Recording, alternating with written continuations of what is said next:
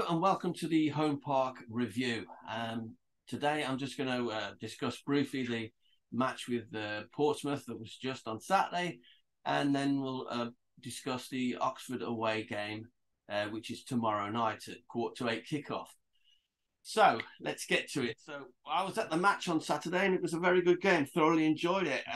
First half I thought was a bit quiet, a bit tame, I thought, but yeah, it was okay. It was mostly possession by Plymouth Argyle, and there was only one goal in it, really, scored by Sam Cosgrove. He scored it in the 24th minute, and he slotted it lovely past the keeper there, and the crowd just went mad. It was an absolutely brilliant goal. It was a bit of a melee, really, and he managed to sort of tuck it away and get his foot in there. But that was really all there was. I mean, it was a sort of huff and puff type of game, mostly possession by Plymouth Argyle. But Portsmouth did come into towards the late end of the second half, but didn't really show too much.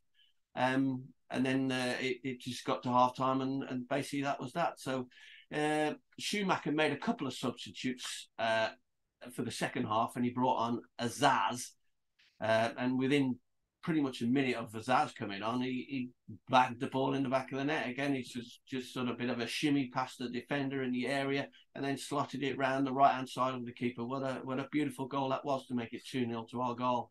And again, Plymouth Argyle was sitting pretty comfortable then for the most part. They had some nice slick plays, and they could have gone ahead again even more, but didn't quite take the chances.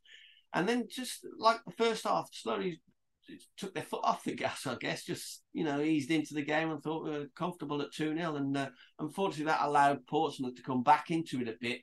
And they managed to get a second goal.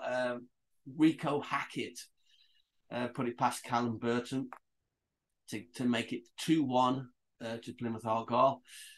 And then it sort of got to late in the game, and as I say, Argyle took their foot off it a bit, and Portsmouth started to come back into it a bit, and it was getting a bit hairy towards the latter end of the game there. But thankfully, as it went into extra time, Argyle sort of got the ball off, like the defender headed it out from in his own area and slotted it across, some excellent passing to get it up to the halfway line.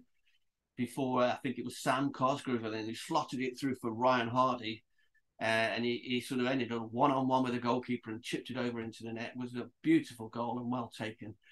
So then it ended full-time 3-1 to Argyle, and that takes them back to the top of the table, since Sheffield Wednesday only drew with Ipswich. Well done, Ipswich, we have to say. They made it hard work for when they played Plymouth Argyle. And they've obviously made it hard work for Sheffield Wednesday as well. Stubborn team, and thank you, Ipswich, for doing that to Sheffield Wednesday as well. So that puts Plymouth ahead in the table by 2 points. Plymouth Argyle on 64 points, ahead of Sheffield Wednesday on 62 points. So next up for Plymouth Argyle is Oxford away. And that is tomorrow night. It's 8:45 or 7:45 kickoff. So yeah, they're going to be playing against a struggling Oxford. So I can't see anything other than an Argyle win for this one. I really can't, because what do we say? Oxford are 16th in the table, and they played out a 1-1 draw with Milton Keynes. And they're also struggling in 20th place. So again, that kind of tells you the kind of game that would be. So let's have a look at some stats. So let's have a look. Okay, so here we are. We could see Oxford's last few games.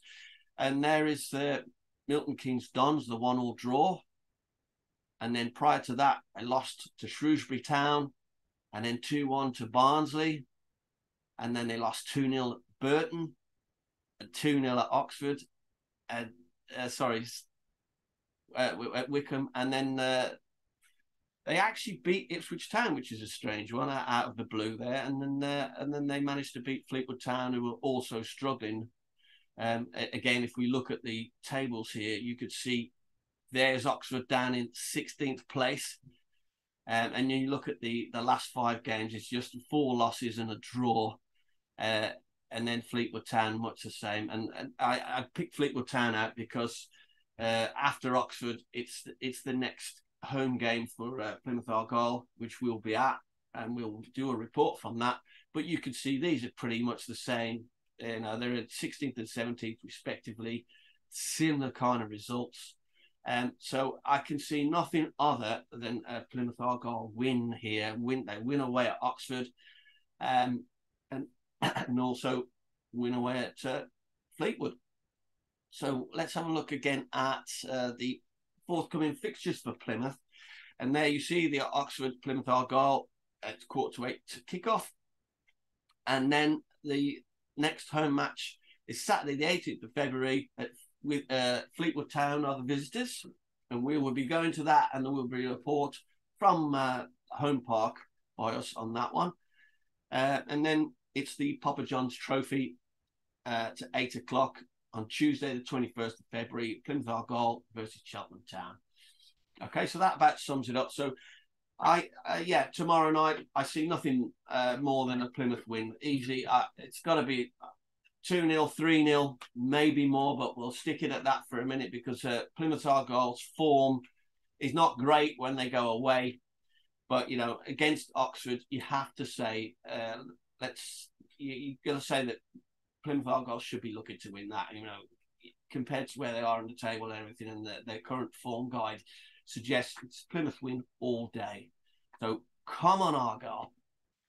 Okay, so that about rounds it up, folks. Thank you very much. If please like and subscribe if you like the video, and I'll see you after the game tomorrow for some kind of report on the result. Thank you very much.